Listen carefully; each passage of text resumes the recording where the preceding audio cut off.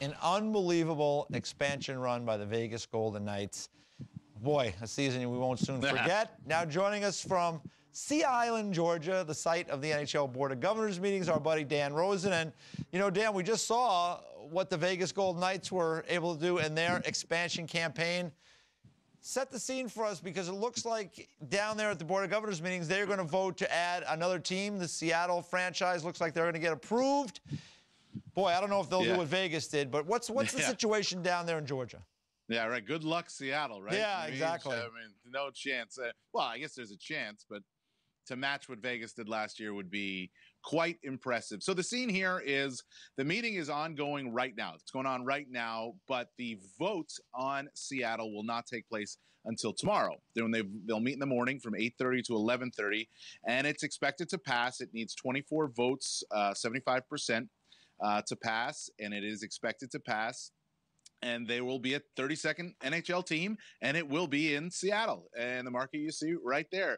They'll play a key arena, which is going to be renovated. The renovation should be starting shortly, a $700 million renovation, and it's a $650 million expansion fee that David Bonderman, a private equity CEO, and Jerry Bruckheimer, the Hollywood producer, will be paying to be the owners of the new franchise in Seattle.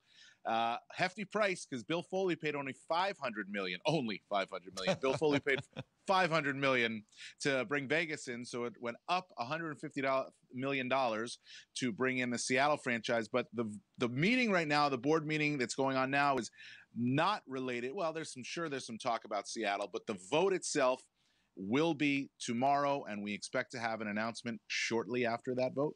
Okay, so now the next logical question is, okay, when will they start playing? And you talked about their arena situation going through this renovation. That's going to take time.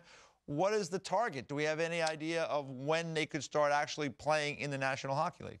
Well, that is a point of contention that needs to be ironed out, and maybe it's being ironed out right now, or maybe it already has been. We just haven't gotten word on it yet. The Seattle group wants to begin play in the 2020-2021 season. And you understand why. It's a shorter runway for them from this vote to their first game. They want to keep momentum going. But the NHL's contention is, we're not ready to start this if the arena is not 100% ready to go.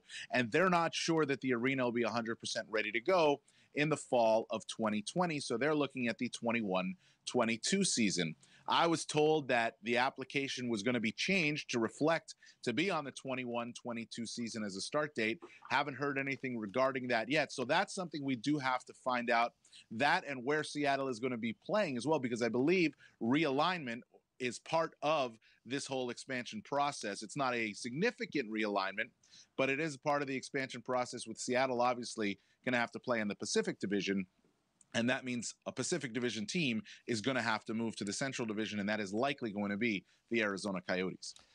Has there been any discussion about that moving forward? I mean, is Arizona okay with that? I mean, Arizona has its own challenges, as we know, moving forward. But has there been any talk from Arizona that, hey, we're not really on board with this? Maybe they do want to end up in the Central. How do they feel about this? Yeah, it's a good question. I haven't heard anything from their side. Andrew Barraway, their owner, is here, so we're hoping to catch up with him about that, especially if that vote goes through tomorrow and that announcement is made that they're going to be moving to the Central. You remember, Arizona right now is on Mountain Time. It's a 2-hour time difference from the East Coast, and a lot of times they don't do daylight savings in Arizona. It doesn't happen. So it fluctuates between Mountain Time and Pacific Time. So it will only be, for the majority of the regular season with the Coyotes in the Central Division, a 1-hour time difference from a lot of the teams in that division. So that is probably why it's a natural move for them. Plus, there's also a natural rivalry that can be built with Colorado, too.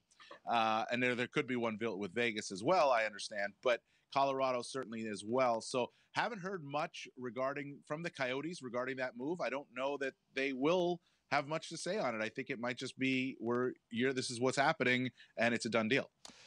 Dan, one other thing I'd ask you, and I mean, obviously it's very difficult to answer this question, but I'll throw it out to you anyway, is that we know that the collective bargaining agreement will come up at some point in time. How does this, will this for fans out there who are wondering, we want to make sure that we're going to keep playing, we're not going to have any work stoppages, is this a positive thing that the league has a franchise that's going to be coming in and they're going to want to stay on a timeline? Well, I think the league wants to stay on the timeline regardless, EJ. I don't think the league has any desire to have another work stoppage, have any labor dispute at all.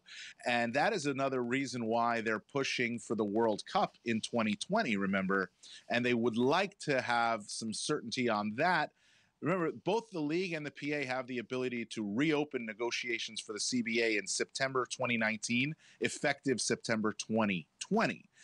And they want to waive that because they want to have a World Cup in September of 2020. And they don't want to, we've gone over this. I mean, they don't want to do what they did in 2004. Yeah. So I think that's more pressing than Seattle coming in to the league, especially if Seattle, if they're not going to be coming in until the 21-22 season. So I don't know that the collective bargaining agreement and Seattle are one and the same if they're tied together. It's more the collective bargaining agreement and the World Cup. I think that's more of the pressing issue. All right. Well, Dan, thanks a lot. We appreciate it. Enjoy lovely Sea Island, Georgia. I will. It's a little gray here, but right, hopefully the sun will come out tomorrow. You're there, so you provide a lot of sun all the time. I bring it up. The brightness is yes, you do. Because of me, right? Yes, you do. Yes.